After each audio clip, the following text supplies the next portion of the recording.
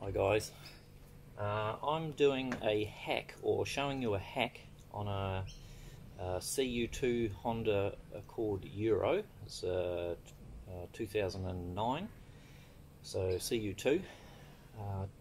The hack I'm doing, and I've already removed the part I'm modifying, is the clutch slave cylinder.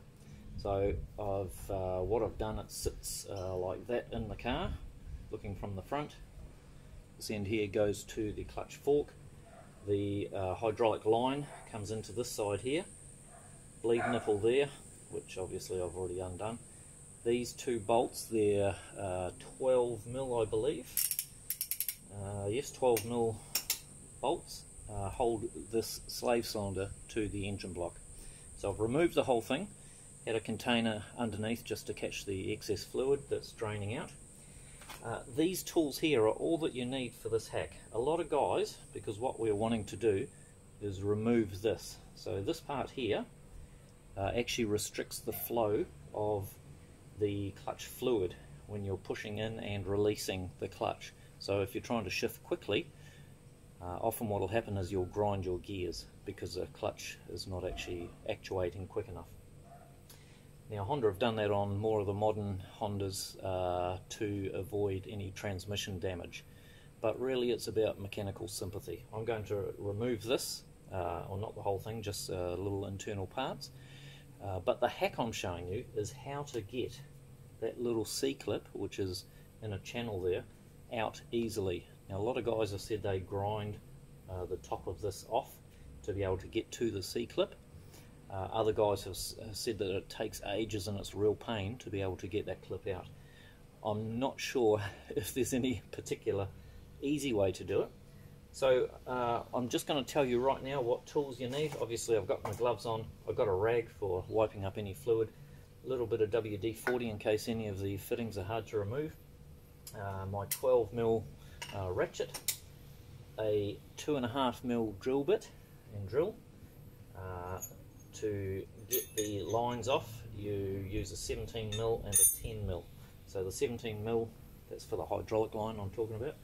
The 17mm goes over that, and the 10mm, what did I say? Yeah, 10mm is just to undo that hydraulic line.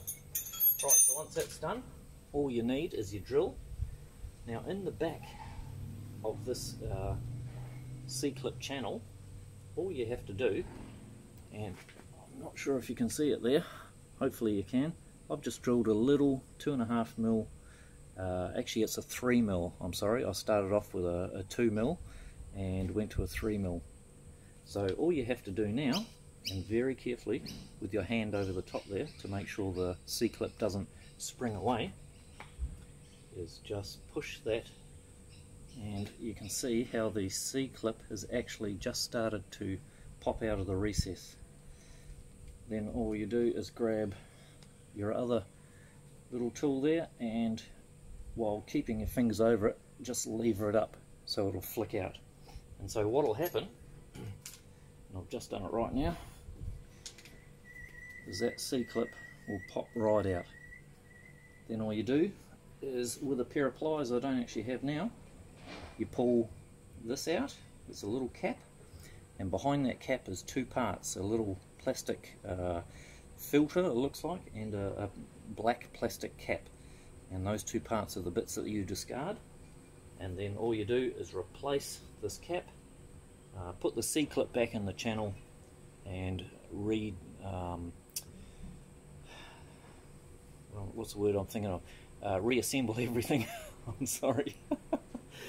Reassemble your slave cylinder, put it back onto the car, and with fresh DOT 4 fluid, 3 or 4 I believe can be used in the Accord Euros, you just re-bleed the system.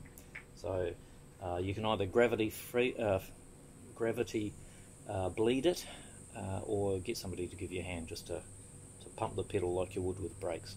So hopefully that's helpful, guys. I know that it'll take you a lot less time, and yeah, I hope you benefit like I did. Thanks guys.